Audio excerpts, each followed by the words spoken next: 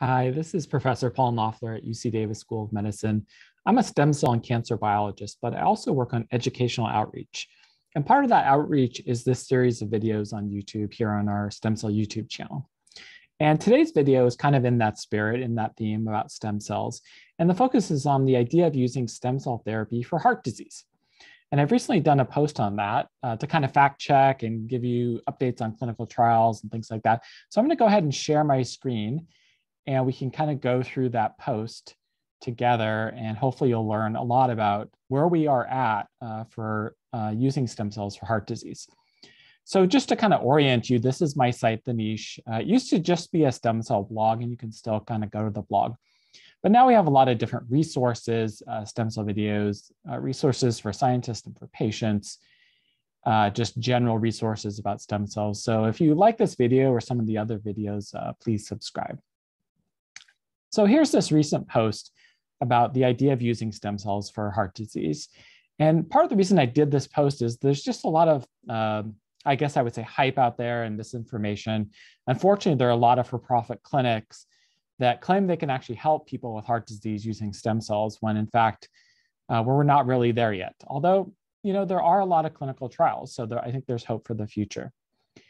So lately I've been kind of structuring these blog posts such that you can kind of have like a table of contents to see what's the different sections, and you can click on them to jump ahead. So just to kind of broadly introduce you to this topic, unfortunately, like I was indicating, there's really nothing in the way of stem cells for heart disease today. That doesn't mean that in the future something won't come along that's very promising. The more encouraging news, again, is that there are hundreds of clinical trials out there. Some of these trials have sort of had these little hints that there might be some efficacy there. More trials have been pretty discouraging. And so I think we need to be somewhat cautious, especially again, for anyone who claims they can treat heart disease today. So in terms of those clinical trials I mentioned, here's a map from clinicaltrials.gov that I generated, and you can kind of see where in different locations in the world, different trials for stem cells for heart disease are going on, lots in Europe, plenty in the US, and then a variety of other countries. And in total, I found about almost 400 of these trials of stem cells for heart disease. And one of the interesting things is that different biotech companies and academic researchers are trying out different types of stem cells. And it kind of makes sense, right? It's not going to be obvious necessarily which type of stem cell is going to be best for treating heart disease. And as I'll talk about in a minute, heart disease is kind of a broad umbrella term. And so one type of stem cell might be more useful for a certain kind of heart disease and then a different one for some other kind of heart issue. For example, a company called BioCardia is using bone marrow cells to try to treat heart disease. A professor at the University of Miami, Josh Hare, is using something called MSCs, or mesenchymal stromal and stem cells, in the trial he's doing. Sometimes the stem cells that are being tested for heart disease are your own cells. And that's, for example, again, here we have BioCardia. And then Dr. Hare is using what we call allogeneic cells for heart disease trials. And that just means someone else's cells. So I just give some links here, different resources. You can see some things are a little more encouraging, some things are less encouraging. And so I think one of the challenges, I talked about how you could potentially use different kinds of stem cells for heart disease. One of the challenges is, how do you get those cells? Let's say you find cells that would be great for heart disease. How do you actually get them into the heart? And this is not a trivial thing, right? Our heart is in there beating, and heart is mostly muscle, but you can't just kind of squirt stem cells, inject them into the heart muscle itself necessarily and hope for something positive to happen. So one way to actually potentially treat heart issues is literally to actually inject the heart, essentially like with a syringe full of cells or maybe stem cells. You can potentially try that. I think there are potentially risks to that, right? So you might get the cells in the wrong place. You can't necessarily expect, if you just squirt a solution of stem cells in a liquid into heart muscle, that they're going to stay there and kind of find a home there. We call that engraftment, and do something useful. So you can try that. And for me as a stem cell biologist, that seems somewhat riskier. I think what a lot of clinical trials are trying to do is is do something different, and that is kind of flood the stem cells into the coronary arteries. So kind of deliver them via the blood in those arteries that supply the heart itself with blood. And those are the same ones that can get clogged with certain kinds of heart disease leading to heart attacks. And here, I think that's an interesting idea. So the stem cells or other kinds of cells would kind of flow into the heart and kind of spread out through all those capillaries in the heart. Again, we don't really know how well those cells would kind of make a home in the heart or do something useful. So this kind of illustrates different challenges with these different approaches. I think as a side note here, I mentioned heart organoids, which are kind of a cool, just in the lab kind of research. Another way that stem cells might be helpful for heart disease is this more indirect way through research. And so us scientists can use stem cells to make essentially like heart muscle, even little beating things that look like hearts in the lab called heart organoids, and test out different drugs on those, test out genetic approaches, maybe to correct mutations that might contribute to heart disease. So that area of heart organoids is really interesting.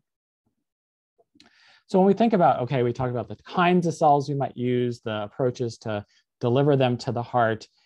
If we can get them in there, how would they actually help potential heart disease? And so I go through a few different ways this might work. So for someone who's having a problem with their heart muscle, so say they had a heart attack before and some of their heart muscle died, I think the hope would be that stem cells might actually be able to regrow some of that heart muscle. So for instance, if you could in some way get new cells in there, new stem cells, maybe you could replace the damaged heart muscle.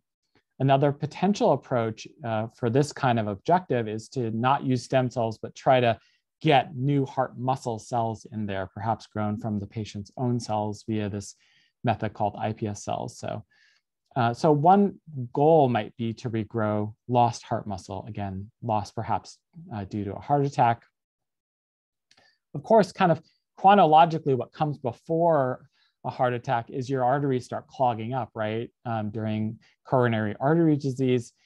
So here, I think it's a little bit trickier, right? Once you've kind of, if you have a coronary artery and it's getting clogged up, so the actual lumen, the open space for the blood to flow is getting smaller, and you either inject stem cells into the wall of that coronary artery or you put them into blood and they flow through the clogging up coronary artery.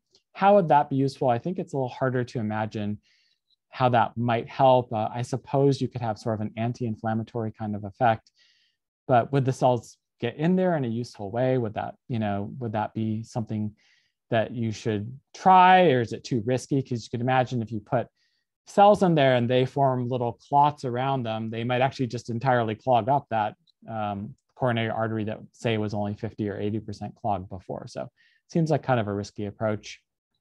Another goal maybe would be to stop, I would say, an arrhythmia, so an abnormal rhythm of the heart.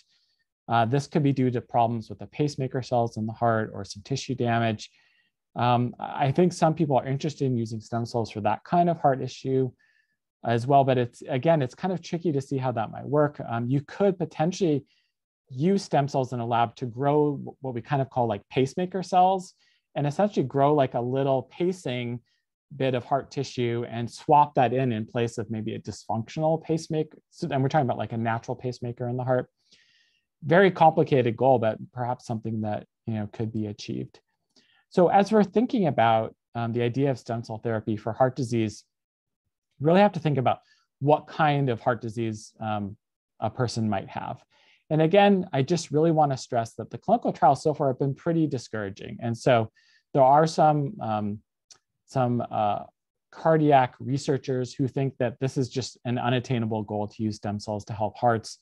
I don't know if it's quite that extreme, but a lot of the research has been somewhat discouraging.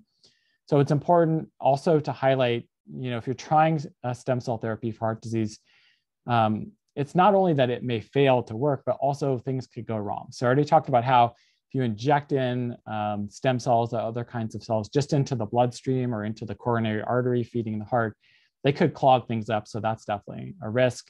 If you're taking the approach to inject the stem cells into the tissue of the heart itself, you might get them in the wrong place. You could damage the pacemaking structure in the heart, so you could cause arrhythmias. You might grow muscle kind of in the wrong place of the heart. So instead of this elegant beating, there's some extra muscle tissue where it's not supposed to be. So I think there's a lot that can go wrong here. I'm interested to follow all these clinical trials that are ongoing. Again, I really want to caution you, if you do have heart disease, first of all, I'm not a physician, so I'm not giving medical advice here. I'm a PhD researcher, but you should really think about these things carefully, talk to your cardiologist. I would definitely recommend against going to any place right now, whether in the US or elsewhere, that claims that they can treat heart disease right now with stem cells. I think most of that is just going to be an effort by those clinics just trying to take your money. So definitely not something I would advise. If it's an area you're interested in, follow clinical trials, follow my website, do your homework, talk to your cardiologist, and really think carefully about this. So here's some references I've included on my site. Again, my website is ipsl.com. I'll include a link to this post that I've been talking about stem cell therapy for heart disease in the description of the video. So I'll go ahead and stop sharing now. And thank you for watching. And again, please check out our other videos. And if you like them, please subscribe. Thanks. Talk to you later. Bye-bye.